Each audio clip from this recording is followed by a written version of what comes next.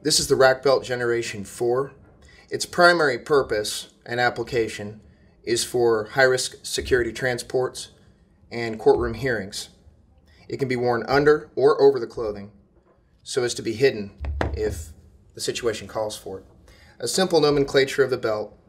The inner belt consists of an elastic nylon, and the outer belt consists of a ballistic nylon.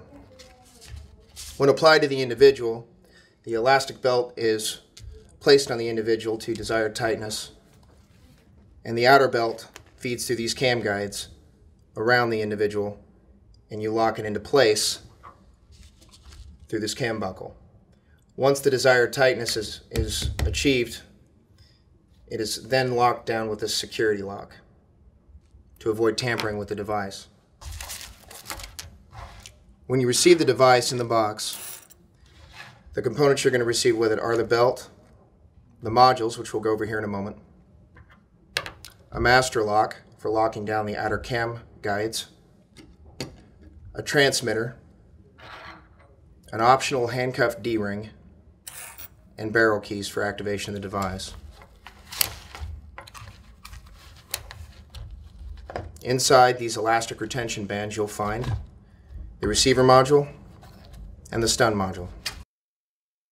The receiver module contains the onboard system that regulates the duration of the activation, and the stun module provides the current to the body.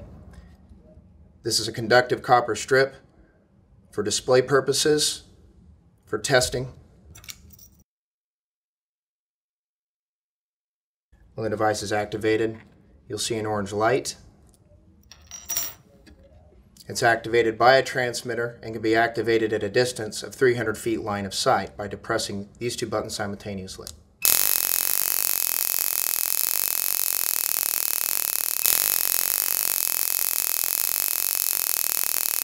The duration of the activation is 8 seconds. The device can be turned off outside of the belt or while the wearer has the belt on through these access holes that are cut into the nylon. The power source for the belt is either a disposable lithium battery that is user replaceable with a shelf life of 5 years. It will run 30 minutes of continuous activation time with open air, without resistance. The running time is similar with the optional rechargeable nickel metal hydride battery that can be ordered if you so elect.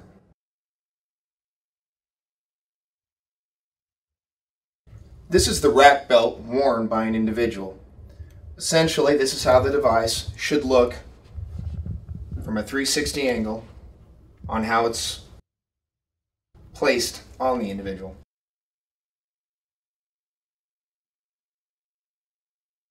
To break down some of the conveniences here, as we discussed earlier, this is the inner elastic expandable nylon belt. This is the outer nylon belt. The purpose of this outer belt is to lock the unit down for security purposes to avoid tampering with the device. As you can see, the final step, once feeding the nylon outer belt through these cam guides located around the circumference of the belt, terminating with the cam buckle that is locked down and secured with a master lock to prevent tampering. For ease of access, the stun module we discussed earlier is located here. You can simply raise this up and turn the device on or off using the barrel key we discussed earlier. This might be beneficial in between transports, court recesses, etc. Now, to reference the stun module we discussed, it is located here over the lower part of the back on the right side, just over the kidney area. The probes are facing inward, making contact with the individual. As mentioned earlier, it can be worn outside the clothing or underneath the clothing as to be inconspicuous and undetectable.